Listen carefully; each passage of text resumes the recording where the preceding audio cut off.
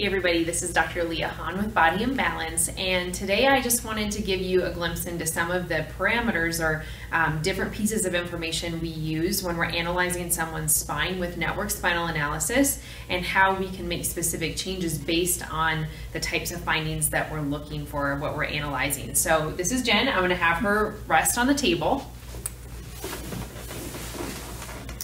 And the first thing that I wanted to talk to you about today is passive tension.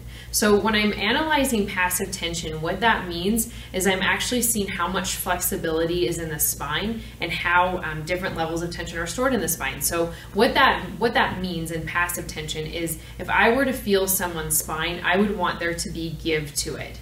If I feel an area of someone's spine and there's absolutely no give to it, what I'm actually looking at in that kind of a situation is that area is an area where the patient has chronically stored tension. Now, so when I'm feeling Jen's spine, I'm actually going to go in and I'm going to move my hands along the spine and I'm looking for the whole spine to have a level of flexibility. If there's an area that doesn't have that flexibility, I'm thinking that that patient has had an issue in that area for a very long time.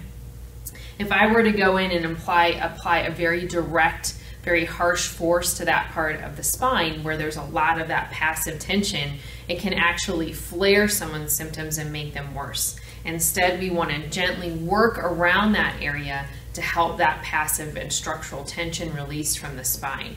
So it's one way that we're really able to analyze with network spinal analysis what's happening within someone's body, which when we get that information, it can help us determine the cause of migraines, what's happening with headaches, neck tension, lower back tension, sciatica. It's just one of the measurements we take. I hope that's helpful information, and I'll see you next time.